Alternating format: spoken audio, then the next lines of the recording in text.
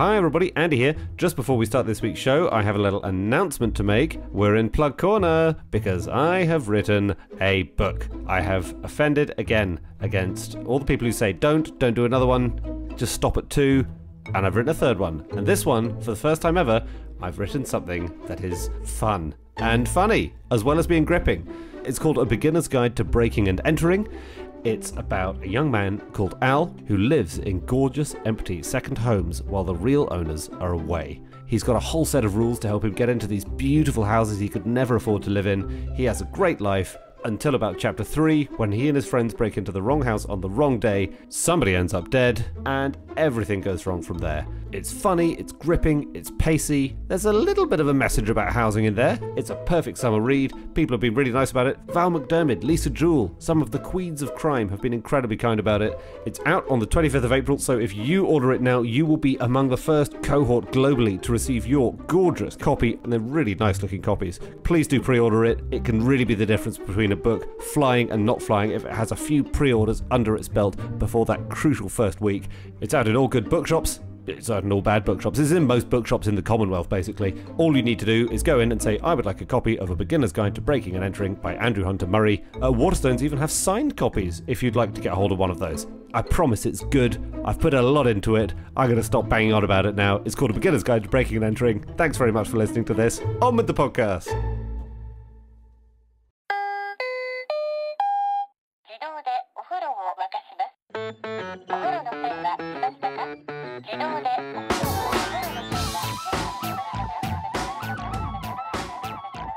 Hello and welcome to another episode of No Such Thing as a Fish, a weekly podcast coming to you from the QI offices in Holborn. My name is Alex Bell and I'm joined by Anna Szynski, Andrew Hunter Murray and James Harkin.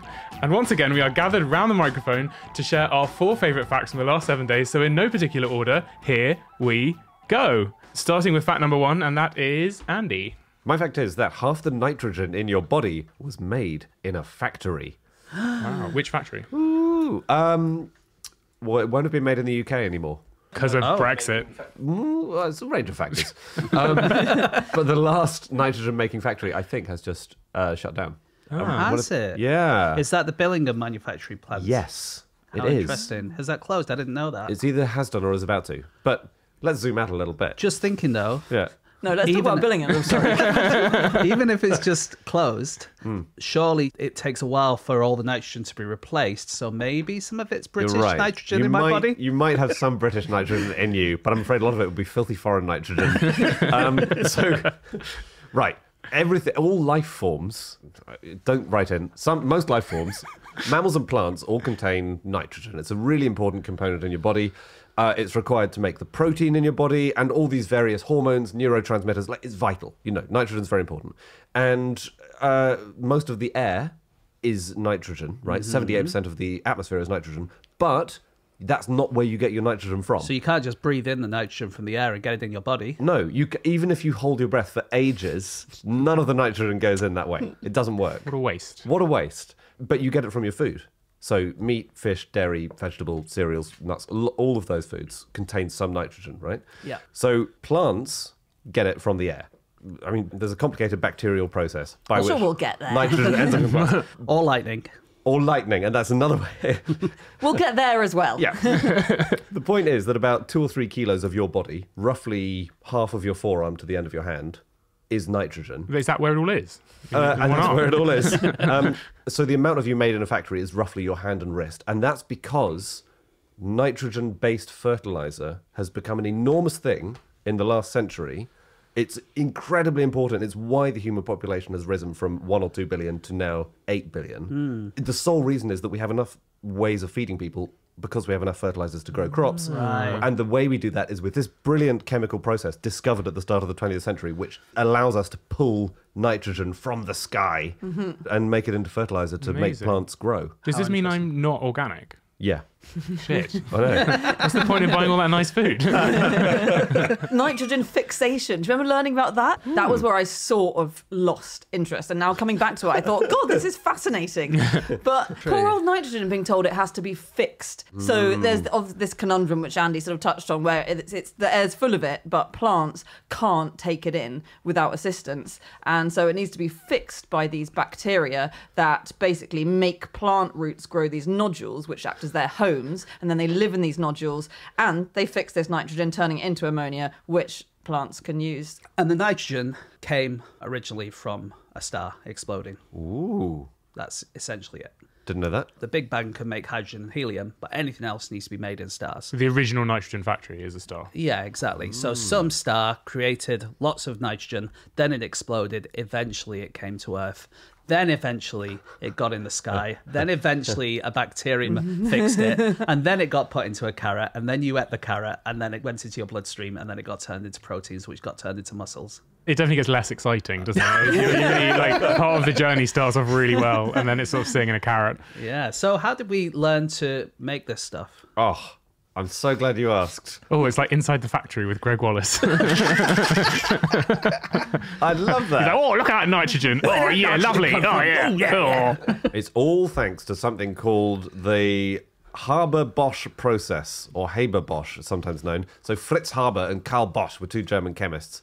And the problem, like, everyone knew that we needed more nitrogen at the time, but it was very hard to work out how we're going to actually get it.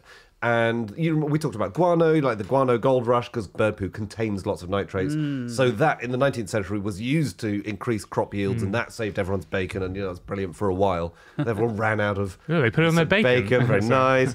We're talking about the Haber-Bosch process. Can I talk about bacon for a second? Yeah, go on. Yeah. Most bacon is cured with nitrates. Right. As in, that's what makes it last longer, which is a type of nitrogen, or it's a molecule with nitrogen in it. Okay. And when it goes green, bacon, that is something called nitrate burn. And it's a reaction to the chemical that's used to cure it, and it means that it's still good to eat. So if your bacon's got a bit green, you can still eat it.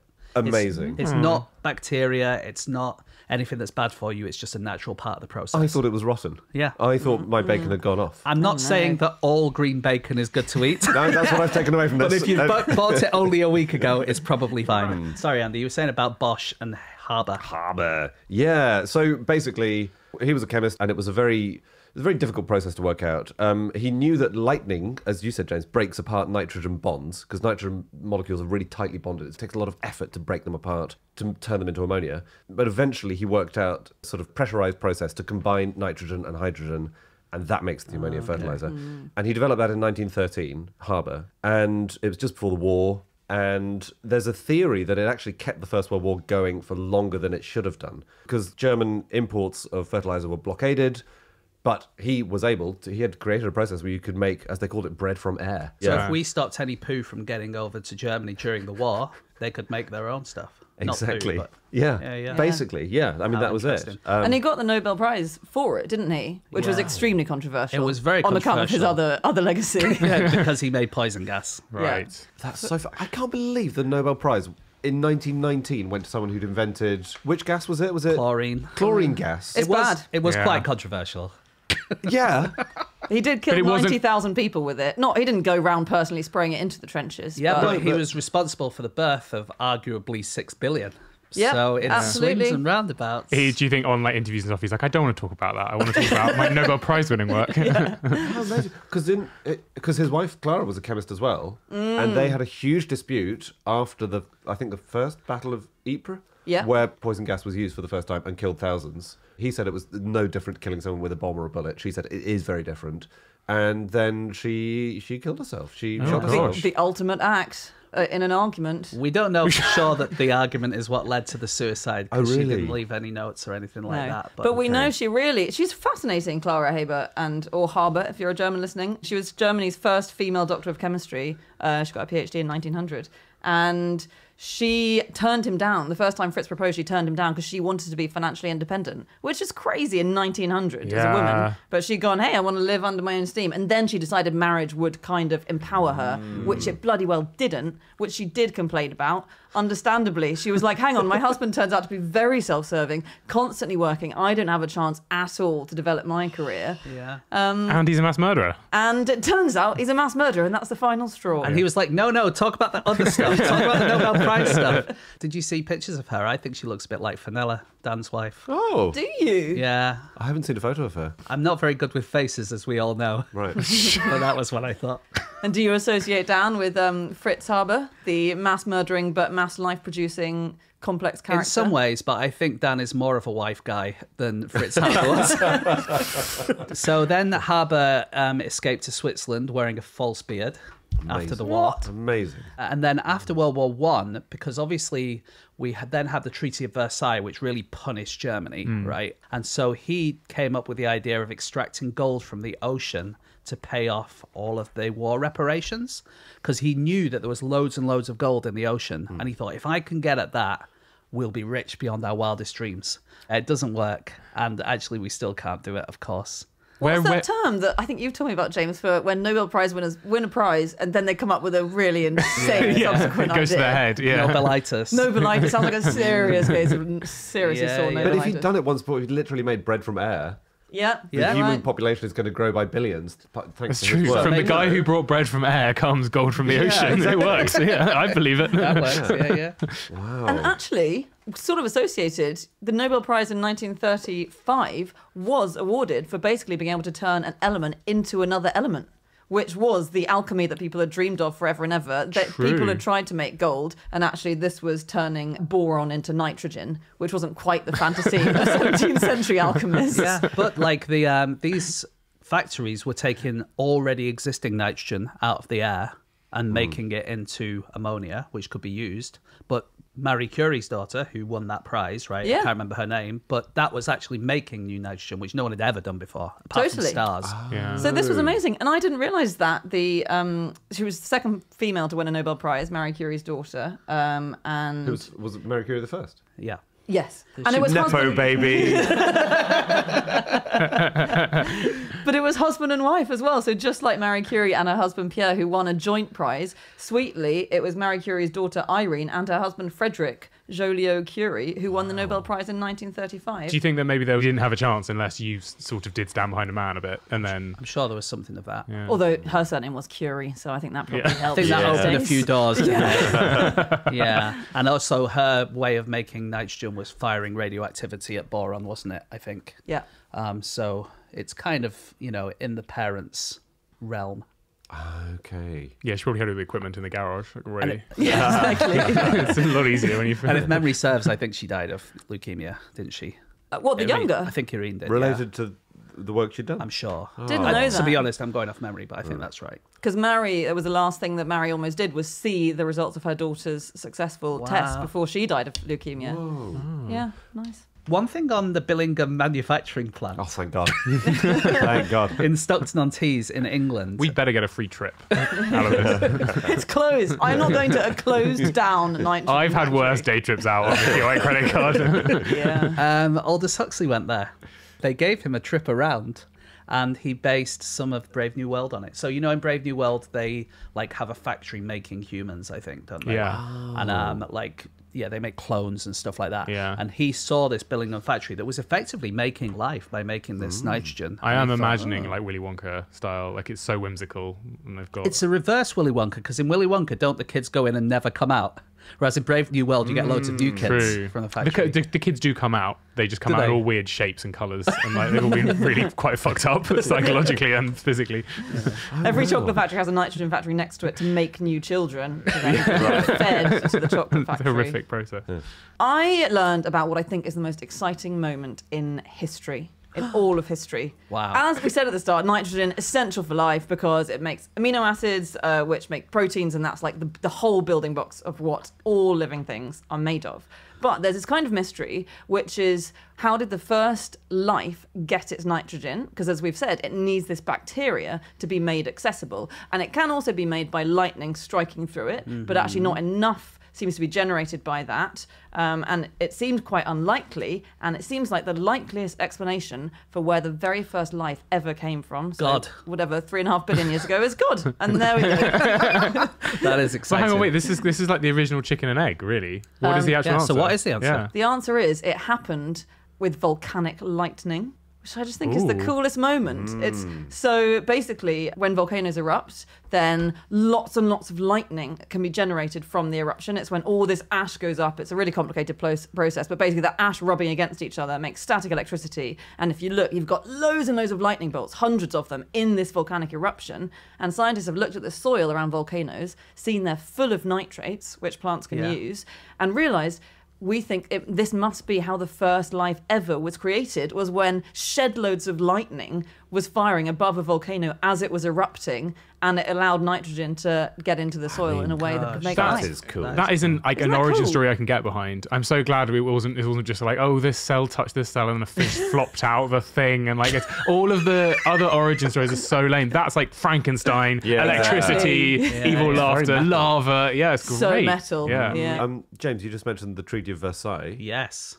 So the Haber-Bosch process is so significant that it was part of the package of the Treaty of Versailles. No, was yeah, it? the Western powers ordered via the treaty Germany to hand over the secret of making these fertilizers. Really? Yeah. Like Makes that was, sense. there's Wow. all sorts of stuff they cobbled on to the They Treaty did. of Oh, Versailles. crazy Yeah. shit. Well, right, yeah. We've mentioned it in the past, and I can't remember what it was. Something else that's really Champagne. random. Champagne. They also didn't they want to change the way that orchestras were tuned? Yeah. Yeah. Yeah. Yes, Music. that's it. Like there must have been like, Ridiculous, and another thing. It's like having an argument with your partner. Yeah. And it Yeah. starts with something else, and you're like, I'm just going to dredge up all these other things. Yeah, the ultimate argument with a partner. War. What was champagne? Sorry. Oh, the fact that champagne can only be made in the Champagne region and anywhere else it's sparkling wine, that comes from the Treaty of Versailles. Does it? I didn't know Amazing. that. Wow. I was thinking, like, surely the French already had champagne. Like, what was the... The interesting part of that being that Russia didn't sign it and America didn't sign it, and in both those countries you can buy champagne which isn't from France. No way. America Although- didn't sign the Treaty of Versailles. No. The little known fact, the First World War is still going on. They had their own treaties. They did. Do America and Russia have a good culture of champagne? Are they known for their good champagne anywhere? Californian white wine must Yeah, be that's true. You must be able to make good champagne out of that. Yeah, just stick an Alka-Seltzer in it. And then Bob's your uncle.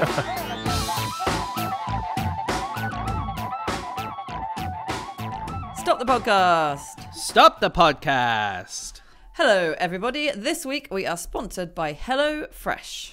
Yes, HelloFresh makes wholesome eating very, very easy indeed. It gives you long-term benefits, not just saving time in the short term, but helping you to think about what you eat and what you cook. That's right. So it's always super nutritious. It's such a useful way to just tick off all your vegetables so you can eat entirely toffee crisps throughout the day, because so often it's such a huge vegetable intake you're getting with a HelloFresh meal. It's got really interesting recipes that you wouldn't think to cook yourself. On this week's menu, you could choose between some Greek-inspired oregano pork kofta gyros. Or there's an amazing vegetarian selection as well. So hop to it and go to hellofresh.co.uk/newfish and use that link to get 60% off your first order and 25% off the next 2 months. Absolutely. If you fancy some Greek gyros with a toffee crisp dessert, then go to hellofresh.co.uk/newfish and unlock more in your kitchen. If you use that link, you will get 60% off your first order and 25% off the next 2 months. Okay, on with the podcast. On with the show.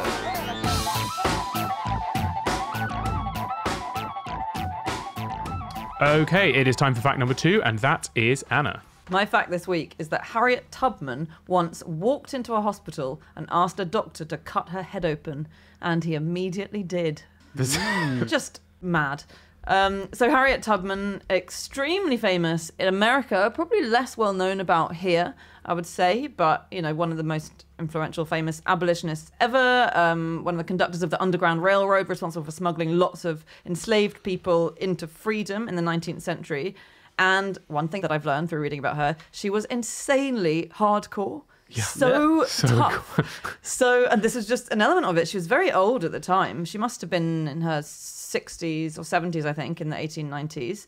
And late 1890s, she's in Boston and she passed this big building and she asked what it was and someone said it was a hospital. And she thought, well, I've had these terrible headaches my whole life. She really had awful like headaches and terrible vision problems, was probably disabled by it. So she went right in and she said, I saw a young man there and I said, sir, are you a doctor? And he said he was. And then I said, sir, do you think you could cut my head open? And he said, lay right down here on this table. No. And sans painkillers, he sawed open her skull and raised it up, apparently. And then, as she put it, she got up, put on her bonnet and started to walk home. But her legs did get a bit wobbly and give out under her. So they gave her an ambulance to take her the rest of the way. It's astonishing. Yeah, sorry, some questions. Like, when you say he raised up, is it like a loft extension of her skull? Was her brain too big? What is going on? I think this was a slightly questionable medical procedure, which she said worked and may have been more placebo than She didn't go and say, my brain is a bit low. I feel like my brain's a little bit low in my head. It's always been my neck. Could you just wrench it? Well, she did say it feels more comfortable now. Yeah. But apparently she refused anaesthetic, bit a bullet, as they did in the Civil War. That is actually, I'm afraid, a myth, but it's a very interesting subject you raise, Alex, because it's the mythology of her life, which has been so turned into all these stories. I personally don't believe any of this. It sounds ridiculous. It is interesting because the more you read, you're like, that's a great fact. And then you read again, someone goes, no, that's a myth. Yeah. And then a lot of the myths come from relatively close sources, don't they? Like the first biography of her that was written, there's loads of myths in there. Well, she never got to write her own. She wanted to write her own, and she never got to. So then, Well, you need to learn to read first, hon. Yeah, it's true. Well, That's have you heard slam this because story? she was illiterate. Yeah, I was wondering. Slam, It was interesting. Anna. Interesting That's how someone brought Harriet Tubman down a peg or two. That's why I decided to do a fact about it. On the reading, did you hear? I imagine this could be an apocryphal tale as well, but there's a story that she was many years after all of her time running the Underground Railroad, that she was on a train and a former master of hers got on, and she was a known figure by that point. And so to avoid being recognised, she grabbed a nearby newspaper and pretended to read it because she was known for not being able to read. Oh, yeah. And then who was on the front cover of that newspaper? The face was lined up perfectly without the wanted sign. Yeah. No, I think it's probably untrue. think But that might be because I've Yeah. heard a different version of it, which is that when she was on one of her missions, because she left the South where she'd been enslaved and she went back to free former slaves, and she did a lot of that shuttling back and forward. But she was back in the South in 1856, and she overheard some men reading her wanted poster, right, which said clearly she's illiterate, and then she got out a book and pretended to read it. And the ploy was enough to fool the men. And they're like, she looks just like Harriet Tubman, but she's reading, so it can't be her. Yeah. She's reading a normal book upside down. So it can't be that. But why would you put on the wanted poster that She the can't woman you're read? hunting It is doesn't make any illiterate? sense. It's one of the least relevant things. No, totally. Yeah. And also, I think the idea that people even knew who she was at the time is false. So they knew that there was a person who was helping all these enslaved people be freed. They knew that people were calling them some kind of Moses because they were freeing their people. But they didn't know anything about her personally, and a lot of people assumed it was a white abolitionist who was helping enslaved people. But it is interesting because a lot of the stuff you read, you just think that can't be true, and it's not to do down her amazing achievements at all, but it's to show that she's become this like unbelievable cult figure. It's almost mythological with some of the stories around her. We've got to tread quite a careful line between Yeah. slamming Yeah. one of the most sort of beloved and famous women in American history, and also sort of acknowledging because No, she she was did astonishing. amazing stuff. Yeah, I find her the most incredible person, one of the most incredible people ever. I don't have the energy sometimes to finish the research for this podcast. And this woman who was she was very disabled. She was female. She was black. She was enslaved. Just this extraordinary life. And she fought in the Civil War as well. After being this abolitionist hero, she fought in the Civil War. She was incredibly charitable. I don't understand where she got the energy, and it actually makes me quite angry. Her injury, her disability came when she was injured by an overseer who threw a stone weight at her head when she was quite young. He actually threw it at someone else, I think, and it missed and it hit her. Is that right? Yeah. Oh, that's bad luck. But yeah, she had sleeping spells quite often, so she would just kind of fall asleep. What we'd probably call narcolepsy today. But she would have like these kind of hazy dreams while she was asleep. And because she was very religious, she thought they were kind of premonitions from God. It's quite stressful, the idea. Let's say you've been enslaved, Harriet Tubman's come back, she's freed you, Yeah. she's guiding you to the north, and then she just falls asleep. It's a bit of a comedy scene. there is sitcom potential in this life, is all I'm saying. No, but that's... I think that might be the first time ever someone said there's sitcom potential in Harriet Tubman's life. Maybe. She went back, she freed, and the numbers vary, so she rescued 60 or 70 people herself personally, and then she gave instructions to another 70 odd, and that got slightly inflated to 300. But she did go back. I mean, around 10 times she made a mission back into the south, which was really perilous. She also went back at one point to go free her husband, who she'd left, came back, found that he'd remarried. And there's a line which, again, is probably just a biographer, right? But it's sort of like she thought about making a scene, but then decided against it and rescued him anyway. But it's like the idea again of like the sort of 2 minutes where she's deciding whether to massively kick off that you find another woman or to save you. Well, he didn't need to be rescued per se because he was not enslaved. He was a free man. Right. Was But he? yeah. Which was kind of a big deal at the time because a free man marrying an enslaved woman, you would lose a lot of your rights because all your children would be automatically enslaved. You wouldn't be able to get married unless you had permission of the woman's master, as they called them. So that was quite a big deal. But yeah, like you say, once she was off doing her gallivanting, he was like, no, I'm just going to find another wife now. Remarried. Yeah. Again, the sitcom is taking shape. You know? One sweet thing I do like is that when she retired, eventually, she retired into a retirement home that she had founded. So in 1908, she opened the Harriet Tubman Home for the Elderly, specifically for like indigent and aged African Americans, as it was described. And Are we then, sure they didn't misunderstand? And she said, no, I called it the Harriet Tubman Home because it's just a home Just for for me. Harriet. Here's another good thing. Okay, this is good, and I'm pretty sure this is true as well. So on the missions, when she was taking people over to the north, she would sing, right? And there were particular songs, and some people say she would sing things like "Swing Low, Sweet Chariot," but that hadn't been written yet. So, But she was very ahead of her time. she was. so- Was she an England rugby fan? she was, yeah.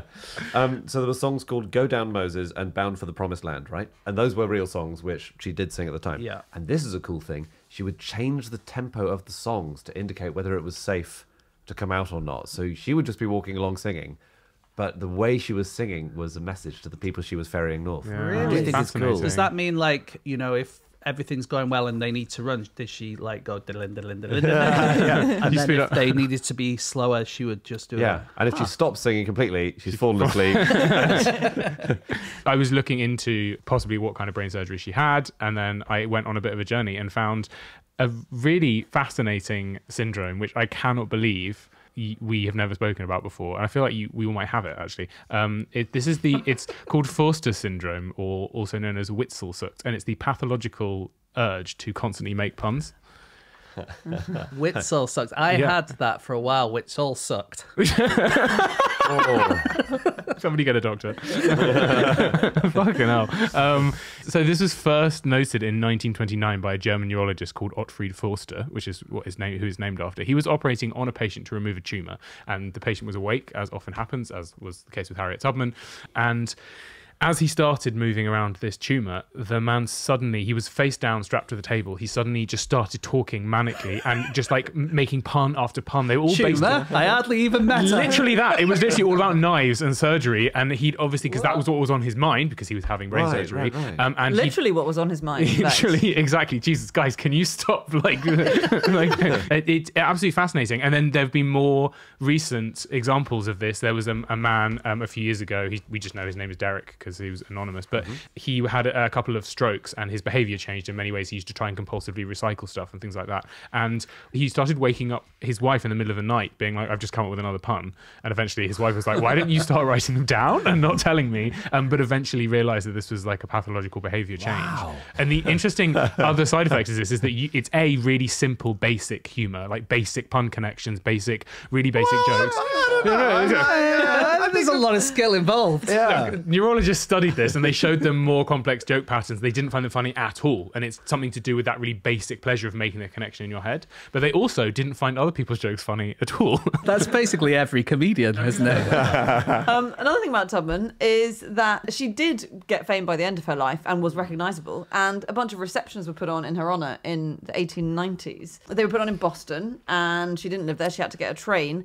But to pay for the train ticket, she had to sell one of her cows. So in order to get to a bunch of receptions thrown in her honour, where she was the star guest, she sold her cow to get the train. I think she spent so much of her life in different parts of her life in poverty just because she just gave away so much stuff. And when she rescued people from slavery, she used to then follow through and like get them jobs and like set them up in their new places. Stuff they did. She didn't just like get them somewhere and be like, see ya. Yeah. She did a lot of cooking too, and that was relevant because she raised a lot of money for the missions by cooking, basically. Oh. And there was a really interesting piece about this sort of facet of her life on NPR. So she was once at a market. She came face to face with a former sort of slave overseer, basically, and she was holding 2 chickens, right? Oh, yeah. What did she do? She pretended to read the chickens. Brilliant. She said, oh, looks like there's 3 cocks in the room. Very sassy. For going in the pilot script. Did she shove her head into a chicken and to disguise herself as a chicken? Hit him with a chicken. She threw eggs at him. She released one of the chickens and then pretended to chase it, causing a comic kerfuffle. Ironically, by drawing attention to herself, she deflected attention from herself. Again, another scene in the sitcom. That's what happens in Mr. Bean's Holiday. He chases a chicken for like 40 minutes. Comedy gold. Yeah. Glad we've got the beanographer. I do love Mr. Bean. So there's a link between her and Queen Victoria, which I find interesting. Yes. So in 1897, Queen Victoria sent her a shawl to sort of mark her amazing work. Yeah. Yeah, it was a gift. Yeah, a gift. Yeah. But I thought I could do a little quiz for you now. Brilliant. Who was taller, Queen Victoria or Harriet Tubman? Ooh, good Well, one. Queen Victoria was no more than 5 foot. I think perhaps less, 4'11". She was famously quite short. Famously short. I believe famously her circumference ended up being more than her height at the end of her life. Does this help us with Tubman, though? So Tubman's got to be taller. I know she was on the small side. I think she's going to be smaller because it's not a fun quiz because Queen Victoria was quite short. She's I think probably shorter than I most think- people. I think the fun ship has sailed. on this quiz. I'm going to say, I think Tubman was an inch taller. Okay. I reckon she was 5 foot on the dot. Okay. I'm going to say they're exactly the same height. Brilliant. I'm going to say Tubman was an inch shorter. Well, Anna's closest. Tubman was 4'11". Oh. Queen Victoria. Now, James, I have read. I went down a real rabbit hole. I'm sure you're right. Basically, we know there's a surviving tape measure kept by a portraitist in 1837, Oh my God. which shows she was 5'1". Because she had been Victoria. I mean, no, not Tubman. But Queen Victoria had been claimed to be 5'2", and they boosted her height by an inch. Obviously, it would be ridiculous to say she's 5'10" and really leggy. Maybe she was wearing heels. Yeah. Basically, they were a bit embarrassed, the royal family, that she was only 5'1", because it made it seem like she hadn't been fed well in childhood, and like taller children tend to be better fed. They boosted her height, sort of her public height, to 5'2", so that she would seem a bit better. But the portrait artist had the receipts. What I think's interesting is that this means approximately that Queen Victoria was about the same height as Sandy Toksvig, and Harriet Tubman was about the same height as Susan Calman. Yeah. So if we need people in your sitcom of Tubman, I think that's some problematic casting there. If you're saying Susan Calman for the role of Harriet Tubman. I do see that now, yeah.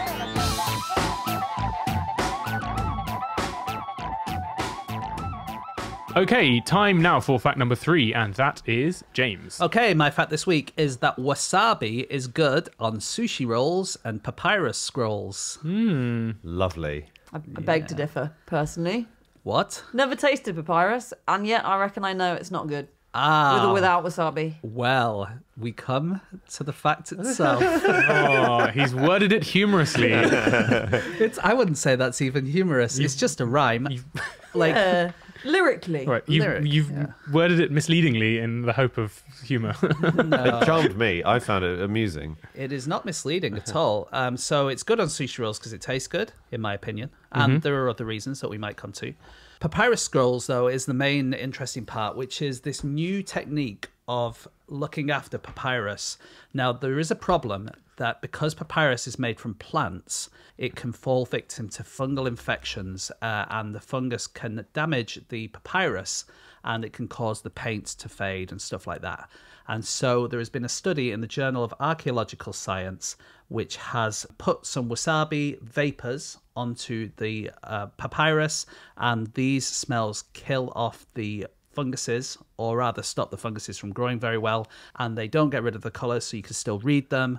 And yeah, this is a lot safer and better for the environment than what you might use before, which is chemicals. It's that's so cool. super non-invasive because they just put the wasabi near the papyrus. Yeah. What I really like in this study is that they didn't want to use actual, ancient Egyptian papyruses, but they wanted to see if it worked on something like that. So they did exactly what you would do at primary school, which is heated up some papyrus to make it look like it was really old. Like you might do if you were making a pirate map at school. Well, they dip it in tea? They didn't dip it in tea. So they made new papyrus. They made new papyrus. Aged and it up fast. They aged it fast by heating it up. That's so clever. Yeah. And then they mix water and wasabi, almost like if you mix your wasabi with soy sauce, that kind of, And Slush. after the end of the Slush. process, you've got a snack. Yeah, exactly. I'm less worried about wasting papyri on this process and more worried about wasting good wasabi on this process. Oh, 'Cause are you? it's very precious wasabi. It's very hard to make, isn't it? It's hard to obtain it. And they're just like steaming away wasabi at papyri. Yeah. And isn't most wasabi not real wasabi? I mean, I've probably never had real wasabi. I don't think I've ever had real No. wasabi. It's No. You've mostly been to dark. Japan, though. You must have done. I have been, but I read that even in Japan, Yeah. a lot of Oh, it is it? is. I believe Also, most like- of it in Japan. It's look at, horseradish. stuff What on if I went to a Wow. really nice restaurant in Japan? You're probably fine. Would it be? I think Okay. 5 or 10% of wasabi served in Japan is real wasabi. Really? But in the West, it's like 1% is real wasabi. Yeah, it's yeah. really. And it's all horseradish. It's all It's all dyed horseradish. yeah. And horseradish is really strong. But I think wasabi is a bit gentler and a bit more interestingly delicate and a bit more flavoursome. So That's Okay. what I read. Yeah.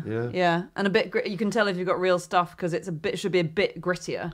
Also, I didn't realize that you need to eat it immediately as soon as it's been grated because it loses its zing. So essentially sometimes they bring a root to the table and a grater, and you grate it fresh onto your food. It sounds to me, I think I prefer the horseradish. If the real wasabi is bland and gritty and you have to have it immediately fresh or it goes off even more. no one said bland. I just want to say if there are any chefs out there. Oh, Alex said bland. We didn't say I bland. believe Delicate. delicate. And the other reason wasabi is good on sushi rolls, so not just because it tastes good, but also because it has antimicrobial properties. So as well as stopping funguses from growing, it can stop bacteria from growing. And it has something in there called 6-methyl-sulfonyl hexyl isothiocyanate, which stops E. coli, Staphylococcus, and Salmonella from growing. Really? Yeah. It sounds like we should be taking baths in it or something. It would be good for us as an anti... I think even the delicate wasabi, if you have a bath in it, is going to get right up your nose. Yeah, fair. And will cost you a fair few bob. But you I could put reckon. a bit in your shoes and stop a fungal infection or something. You could go for a bath, an onsen in Japan, and maybe someone could come over and just grate a little bit of wasabi into that your would be bath. so Lovely. nice. Yeah, that's luxurious. You can lick it. Sorry? You can lick it and you won't taste the spice. Oh. So So there's no point in licking it. no, unless you don't like spicy food, but you want to eat wasabi, in which case just lick it, and then you won't get the spice, but you'll have touched wasabi with your tongue. If you have fungus or microbes on your tongue, Yes. Yes. That's a good point. I think that should work. In fact, and it's a lot like how lightning can split up nitrate. So by grating wasabi, think of the grater as the lightning, that splits up the wasabi plant and it splits up its cells. what a tortured How metaphor. laboured, yeah. I feel like I could have understood it without Yeah. any of the previous callback. Are you sure? Is that what creates the flavour, do you It mean? breaks up the cells and creates the flavour, So exactly. Anna, how does wasabi work? Well, let me take you back to the dawn of the universe. Did you know horseradish is poisonous to horses? No. Really? No. Ouch. So they don't know why it's called that, but I actually like both options. So the word horseradish first appeared in 1597 in English. People think it might be because it resembles a horse's genitalia. Crumbs. It speaks of a time when more people were familiar with what horses' knackers look like. True. You know, I Exactly. could probably draw you one, but I would I would like to think about it now. Quite handy. Yeah, probably could draw them in push if I had to. You know, absolutely no. You could do an amazing shaded sketch. So it's either genitals horseradish? Yes, it's because they do Indian. look a bit like the Yeah. horseradish is like a moolie. I mean, that's probably less. What's a moolie? It's like a long white radish, right? I don't That's know what it that. looks like. What's- It's is like that a what a long moolie white is? root. Yeah, Are they really big?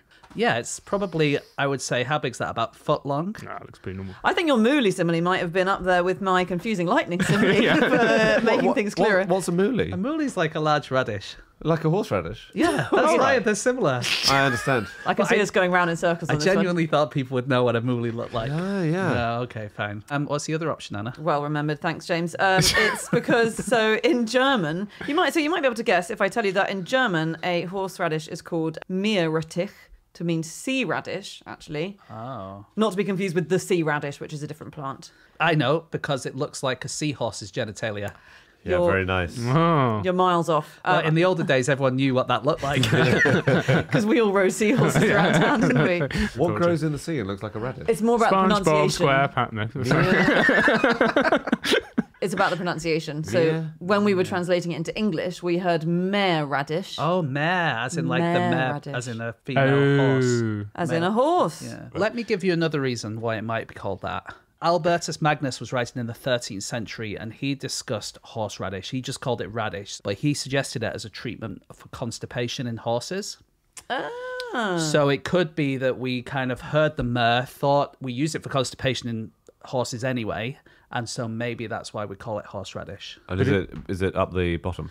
It didn't say. Albertus Magnus didn't say. He just said it's used for constipation in horses. It might have been up the bum because there's another thing called raphanidosis, which is a punishment in ancient Greece of inserting the root of a radish up the bum as a punishment for adultery. Now, we don't know what kind of radish that was.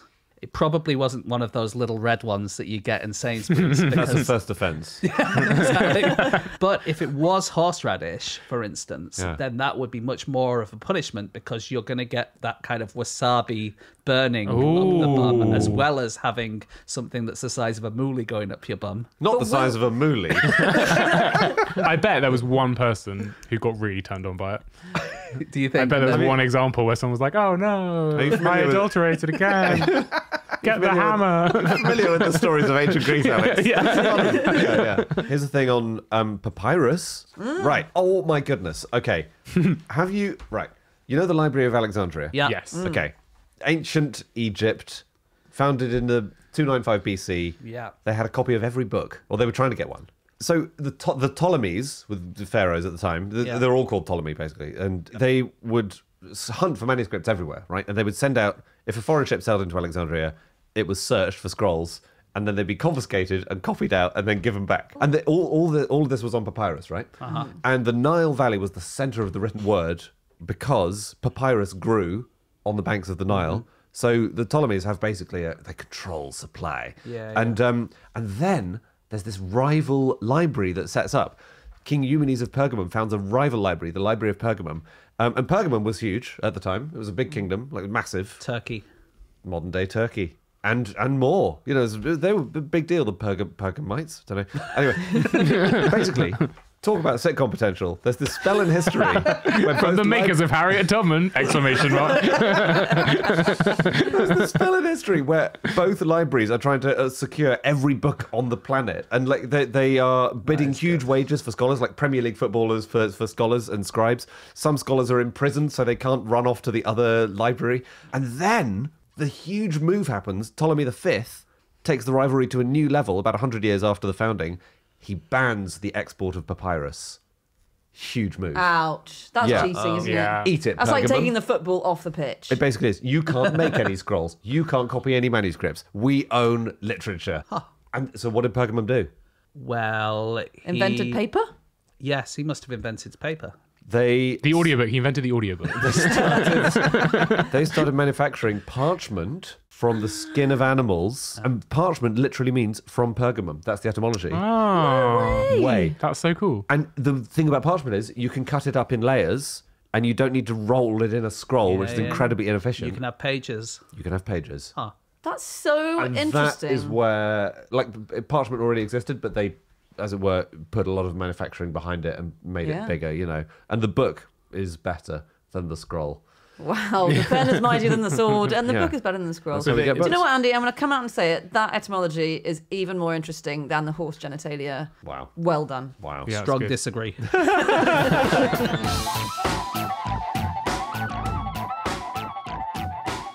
Stop the podcast.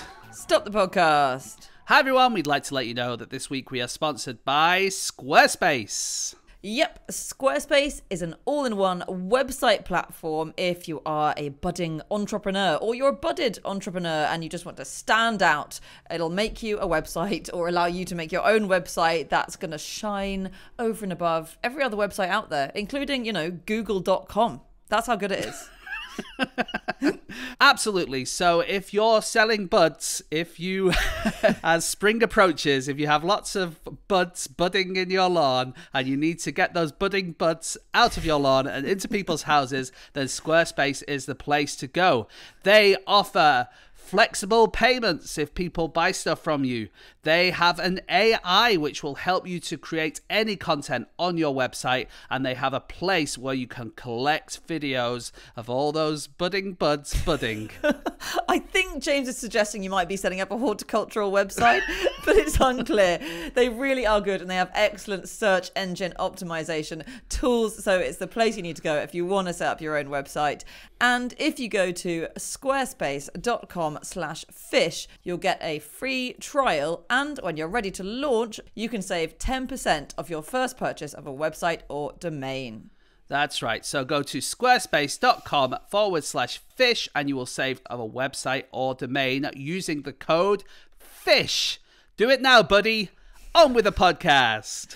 On with the show.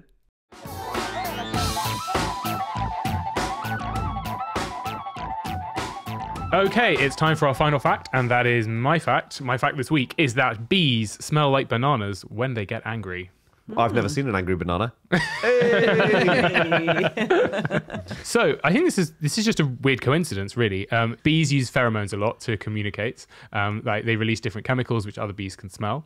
One of the pheromones that they release is a distress or alarm signal. Maybe there's a predator, one of their bees is in trouble, makes them really angry too. And one of the chemicals in this pheromone is called isoamyl acetate, and that also happens to be the chemical which is banana flavor. Yeah. Can I just say, we mostly, because I think people often say what you would know as banana flavor is actually this very specific banana thing. Most people know banana flavor from actual bananas, right? I mean, I don't have that many banana flavored things. Have more people This is- eaten bananas or eaten a banana flavored Angel Delight, maybe, or one of those little? I'm going to go foam out there sweets? and say more people have eaten bananas than banana flavoured Angel Delight. Well, that's because bananas have an entrenched advantage, Arguably, banana flavored Angel Delight is better than a banana. if it grew on trees. Exactly, yeah. But you have hit the point that banana flavor, artificial banana flavoring today is not quite the same as the bananas we eat today. Yeah. You have mentioned this on the podcast before, and there was a previous species of banana or strain of banana called the Groming shell banana, which used to be all around the world. It's extinct. It got nearly, I think it's still around in Thailand somewhere, but it's not commercially really available or used. It was like nearly completely wiped out, if not completely wiped out. Just So- by the Angel Delight market. wasn't Yeah. it? so we and- eat Cavendish bananas now, I think. Yeah, now. we eat So, Cavendish and they're ones. supposed to be less tasteful, and so actually the slightly tangier, stronger artificial banana flavor in those tiny sweets that we get. And that's the one that you get from the bees. The bees, yes. And people, it is a renowned thing in the bee community. I was messaging Liz, who is one of our colleagues who's been at QI longer than all of us, in fact. And she's a beekeeper as well. You And mean Liz? unbelievable. She says, yes, sometimes you will enter the hive and there's a real banana stench. Is there really? And they also Yeah. say don't go near a hive with a banana. Is the other thing to do. What? Because it'll Absolutely. annoy them. Yeah, absolutely, because they'll think it's they'll remind They'll them of think the it's a alarm large bee. thing. Yeah, the other, Especially if you paint black stripes on the banana. I think it's the equivalent of walking into a hive with a big sign that just says "I killed your friends." Don't also go to a beehive with a pregnant mouse. That's where I went wrong. Yeah. So pregnant mice smell like bananas. They do. Do they? Yeah, they do. It's a scent that they give off. And it also stresses out male mice. Isoamyl acetate. The smell of a pregnant female mouse. Yeah, it does. Stresses out males. Yeah, because Doesn't mice seem- are often cannibals and they will eat baby mice. Uh-oh. But not if you make yourself smell like a banana the males will go, ugh, I'm not going near that, and they won't eat your children. That's so ironic. Yeah. They won't eat you if you make yourself smell like a banana. What kind of a fucked up world is it? We were like, delicious children. Oh, it's got banana on it. But I didn't know the range of pheromones that bees use. There's so many. There's a massive list online. Yeah. There's extraordinary weird things that they can do. So, for example, the queen, there was a great She article. used to have bees, didn't she? She smells the bananas. Queen Liz. Brilliant. I found a piece on this from 2014. I just want to give a shout out to Luke Holman on The Conversation. I don't know if you wrote the headline, but it was called Smells Like Queen Spirit. Fantastic. So good. So queen bees, they broadcast data via pheromones to the rest of the hive. And one of the things is to say they are the queen. That's just communicates, clear leadership in place. Another is whether or not they are mated and have been mating around. And also how well mated they are. So they have pheromones to release to say how many males they've had sex with. Imagine if our queen did that. It would be so funny. She's opening a school and you're like, oh. More promiscuous queens are better for the colony because they provide a bit more genetic diversity. And that keeps the colony nice and healthy. Yeah. But also every queen has to... I was reading this interesting thing about how you introduce a queen to a colony. If you just take your queen and plonk it in, the bees will kill it because she's got the wrong pheromones. She's from another hive. And the worker bees need a chance to get used to her. So the way that you do it is that you have a box and you put this box in the hive and the doorway to the box is sealed up with sugar, basically. The bees eat through it and it takes them a while, but it means that they end up being quite close to the queen who's sitting inside the little box waiting to be released from the box. And so the time it takes for the bees to eat through the sugar, they can smell the queen on the other side and they get used to her and then they don't want to kill her. So it's like she bursts out of a cake. It's the equivalent She of actually that. does, yes. That is exactly how every new queen is introduced to a beehive. Another use of isoamyl acetate is to make fake bananas. And this happened during World War II. Let's say we've stopped any poo getting to Germany and they've said, right, well, you're not having any bananas then. So you can't get any bananas there, so you have to make fake ones. And they made mock bananas by using parsnips. They would get some parsnips, they would add some isoamyl acetate, which was available banana essence, essentially. And they would eat them. And apparently there was a modern-day blogger called Carolyn Ekin who recreated it and said it's a rather strange and bizarre taste, but not unpleasant, although there is a aftertaste of parsnip. I think it's so tragic. The idea of that mash was- up your parsnips, that add was some the sugar. war. Yeah. Bananas. Yeah, no, it really was. When a queen bee dies, she stops releasing the pheromones that she's been using to keep the colony happy and placid, and this causes a big reaction, and the workers basically get going on an emergency queen. So this is really interesting. They build these huge queen-sized chambers, like queen-sized bedrooms, effectively, and they get 10 to 20 candidates, workers, and they start feeding them royal jelly, and they find out who becomes the queen. That sounds like a reality format. It Yeah, actually is. definitely. And the first one to emerge kills all the others, and then begins to lay eggs. And that's, Won't make it past the ethics committee at the BBC, I don't think. yeah. There is only one pheromone which two dung beetles share. Okay? So most dung beetles have their own pheromones, but there's one that's shared by both of them, and it's called anisole. Where do they release it from?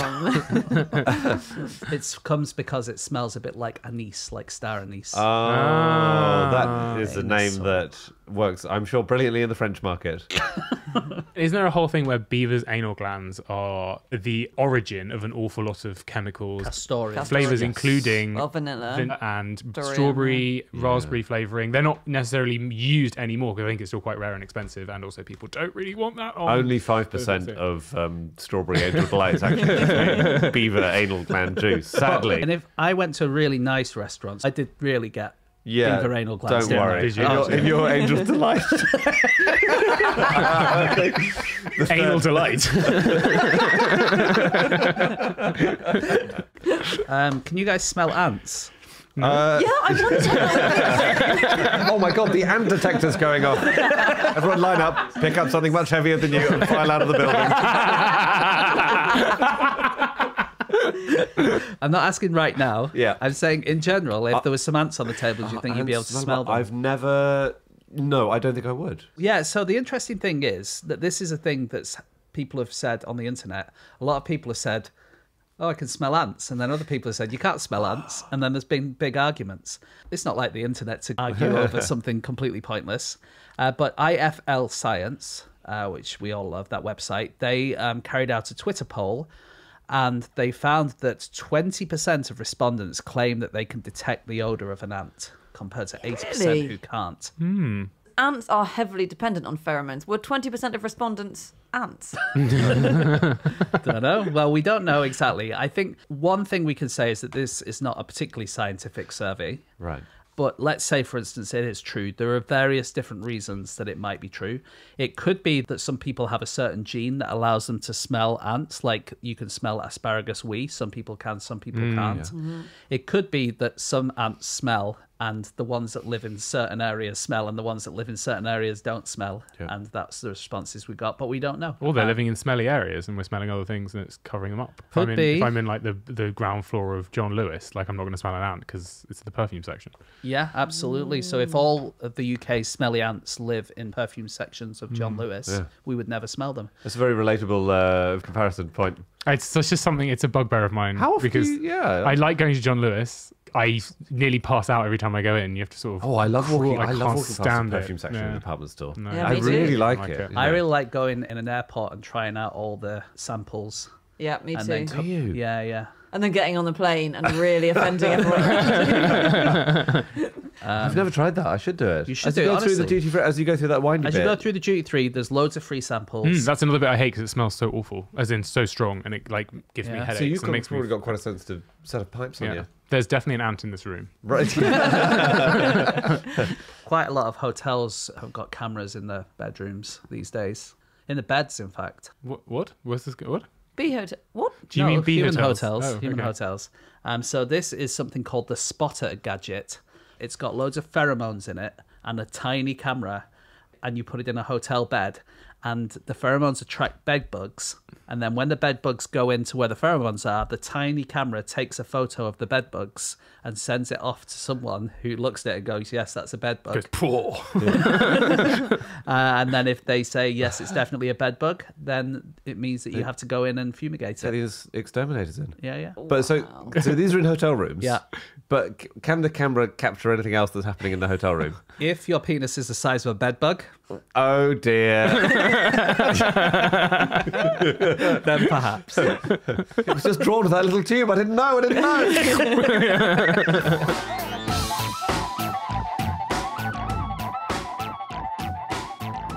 Okay, that's it. That's all of our facts. Thank you so much for listening. If you'd like to get in touch with us, we are all available on social media. I'm on Instagram at AlexHBell. James? I'm on Twitter at James Harkin. Andy? Me too, at Andrew Hunter M. And Anna? You can get in touch with the podcast by twittering at no such thing, or on Instagram at no such thing as a fish, or you can email podcast@qi.com. That's right. And you can also subscribe to Club Fish if you'd like to get the ad-free version. And you can buy merchandise from our website and all No sorts such thing of as a fish.com. No such thing as a fish.com. Thank you so much for listening. We'll be back again next week. Goodbye.